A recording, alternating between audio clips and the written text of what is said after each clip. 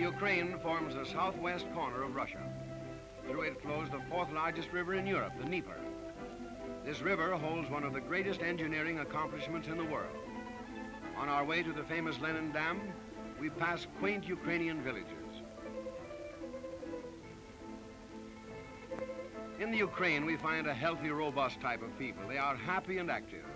They are great lovers of music and the dance. And at the least provocation, you will find groups that are gathering to sing to the accompaniment of their native bailarakas and to dance to the rhythms of their own folk songs.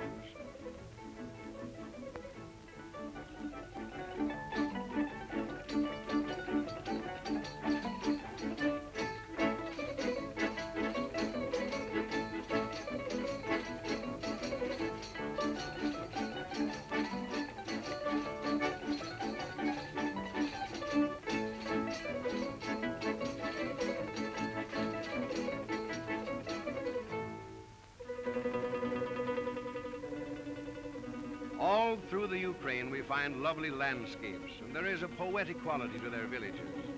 Neat little thatched huts are kept clean with whitewashed walls and gardens of sweet-smelling flowers. There is something about the people here that resembles the smooth-flowing river on its way to the sea. Quiet and peaceful, but determined.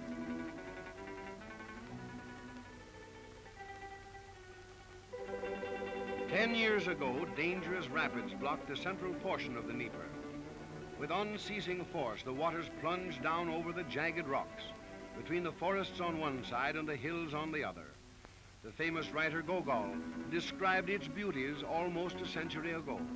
But these same rapids paralyzed shipping for over a distance of 100 miles.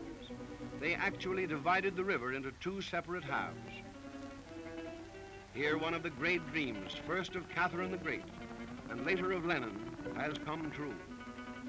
They dreamed of locking the foaming river with a gigantic wall of cement and steel, raising the water level to cover the rapids, and harnessing the great water pressure thus created to spin huge dynamos that would give electric light and power to the whole countryside.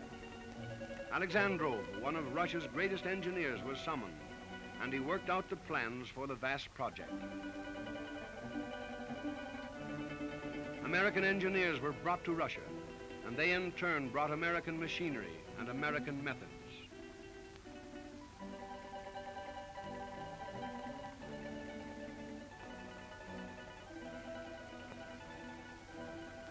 Great masses of rock were blown from the mountainsides. Thousands of tons of sand were sucked up by dredges from the river bottoms.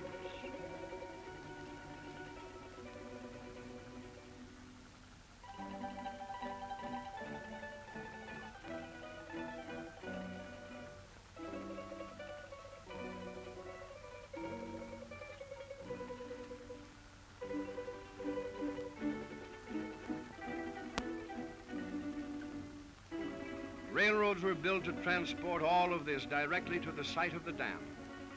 Tens of thousands of Russians worked and swarmed like ants, and slowly but surely, the dam began to take form.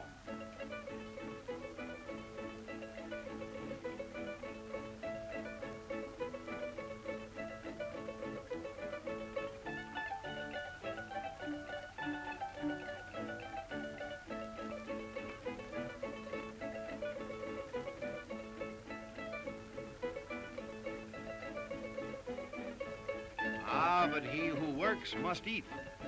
Here again, American methods came into play. Spacious mess halls were constructed. In the kitchens, the most modern American equipment enabled them to feed 10,000 workers at a time.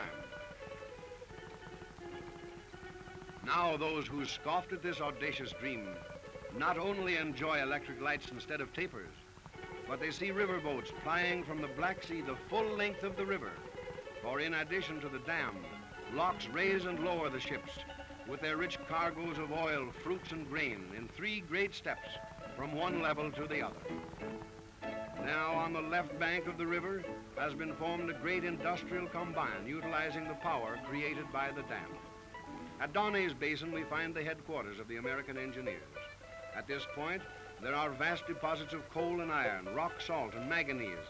These men give not only their advice, but their vast store of knowledge gained through experience, and their time. For years, they worked shoulder to shoulder with the Russians to develop these natural resources. Here in the very heart of Russia, we find a truly American colony. The homes are built by Americans. They have their own schools and churches and apartment houses. The children play American games, and because of the many years spent here, life takes on the aspect of an average American community.